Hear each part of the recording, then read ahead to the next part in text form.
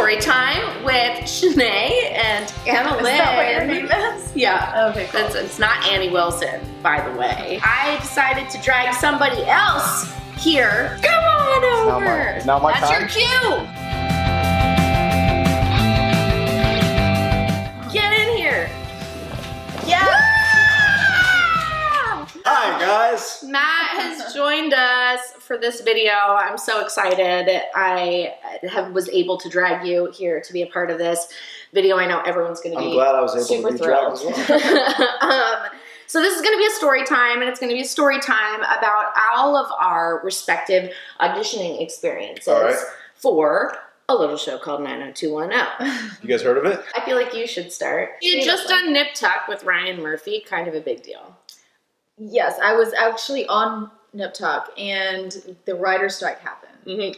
And my agent was like, there are no more auditions because there are no more scripts because we are on a strike. So she sends me an audition. I was like, I would never do this show. And how old were you? 12. She's always looked really mature. She's only 22 now. I was 20. So she was like, don't be a bitch. Just go in for the audition. And I was like, why would I waste their time?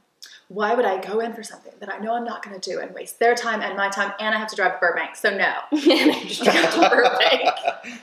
Burbank's not that far, guys. My agent's like, go to the audition. And then she knew me very well. So I had a small crush on Tom Welling. And by small, I mean huge. And by Tom huge, Welling I mean, I had him on my wall. Superman. Oh, Small okay. guy. Guys, I apologize. I'm going to have to leave now. Shenae has just disrespected my childhood. Tom. Loved him. Okay, I was 13. He was really tall and hot. That's so your type, It's though.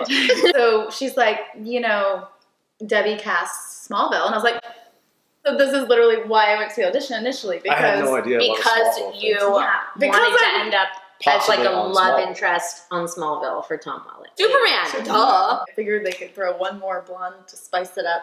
Okay. Got it. That did not happen, but I did get 90210 offered to me. And I was just like, you know when you don't care.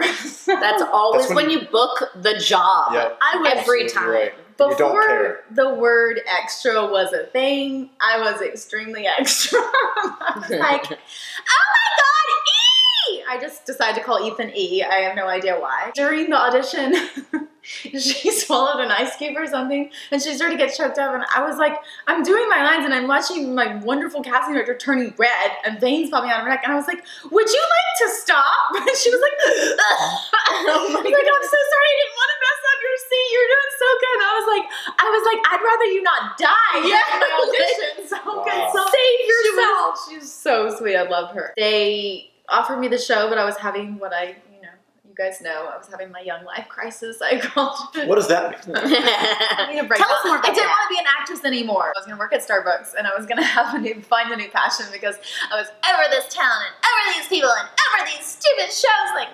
90210. And you got the job. And then they thought I was negotiating, and I learned a very good negotiating tactic.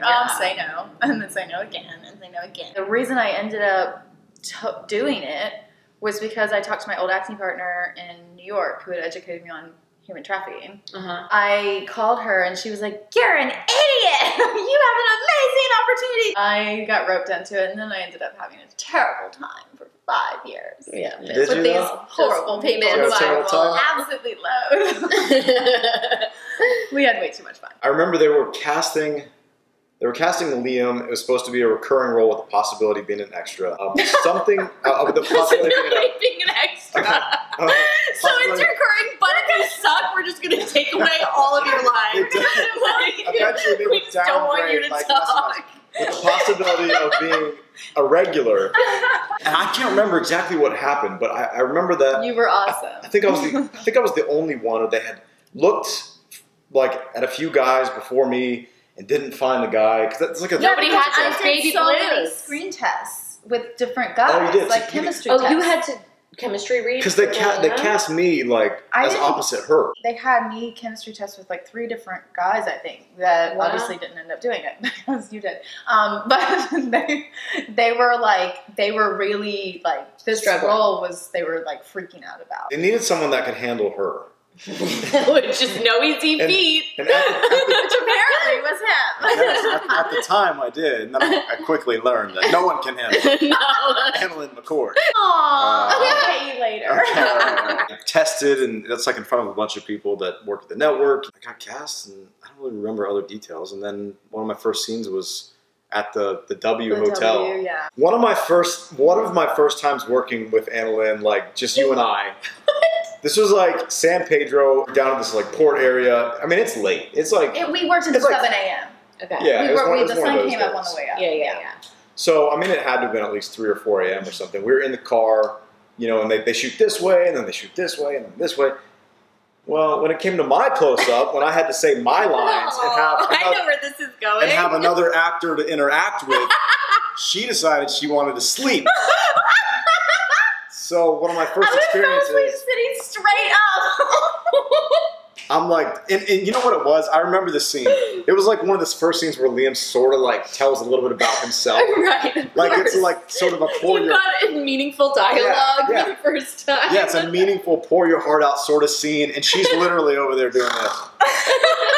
I'm not kidding. I think I've told you this before. I called my manager the next day and I was like, dude, I don't know what I got myself into. Like, this girl, I can't act with this girl. She won't even stay awake. She'll like say her lines with me. Oh my God.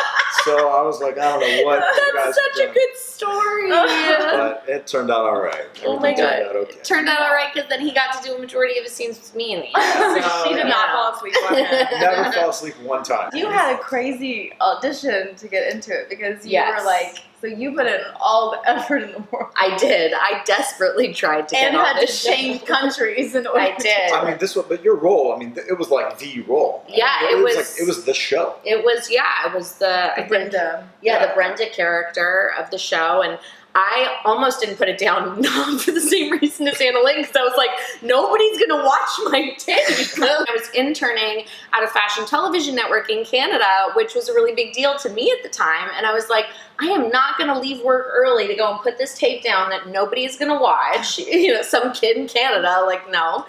But I finished work just in time. I learned my lines in the cab on the way to the self-tape place. Oh my God. And I was it a lot of lines? Do you remember? It was like, I think just a couple of scenes. Okay.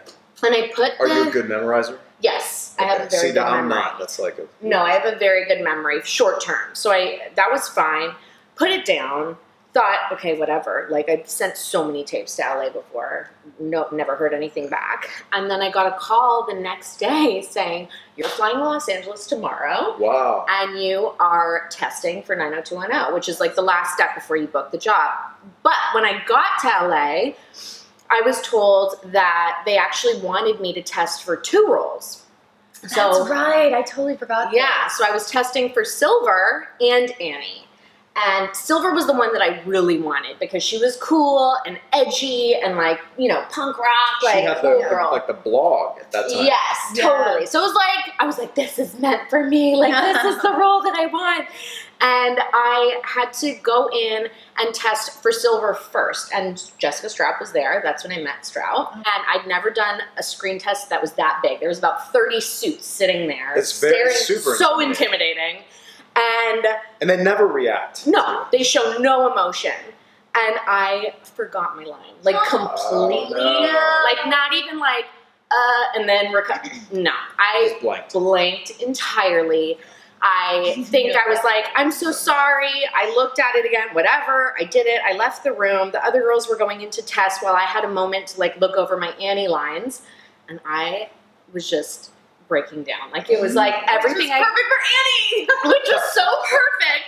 Because then they finished, I had to go in for Annie, and the scene is this emotional, she's crying scene, talking to her dad, being like, I don't belong here, I just want to go home. And I was like, perfect.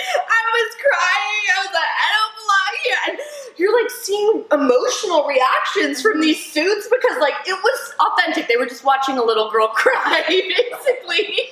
Then I found out that Hilary Duff had I didn't get the Silver role, shocker, Jessica Strout did.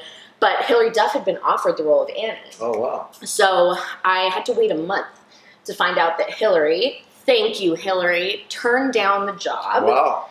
And I ended up getting offered the role of Annie. Wow. So that's how that happened. All the press for the beginning of the show that was huge for you guys. I mean, you guys were everywhere. You did get swapped out from season 2 promo. with just my head. Yeah. You know what I'm talking about? Yes, I know. I don't know if they know. It's a season 2 Season thing. 2. It was the artwork, and like there's a picture of me doing my tie, but it's not me. It's Dustin Milligan. I didn't think it looked that weird. No, it's weird. It's weird. Look at it. I'm gonna pull it up You now. need to pull it up Yeah. right when you say anything it looked weird. Do it. I will. Do it. That was a good story. Yeah, it time. worked. It worked. Annalynne's gonna go sue some people. Matt's got a baby to get I got back a to. black leather jacket to put on. Yeah, he's gotta go put on his leather motorcycle jacket. Today is gonna go give birth. Yeah. And he's got a baby. Not my baby. No, Not my baby. not his baby. And his baby's not mine. Me and Matt still aren't married. There's that. Sorry to just. Clearing it up once and for all. Yep. Bye, guys. See ya.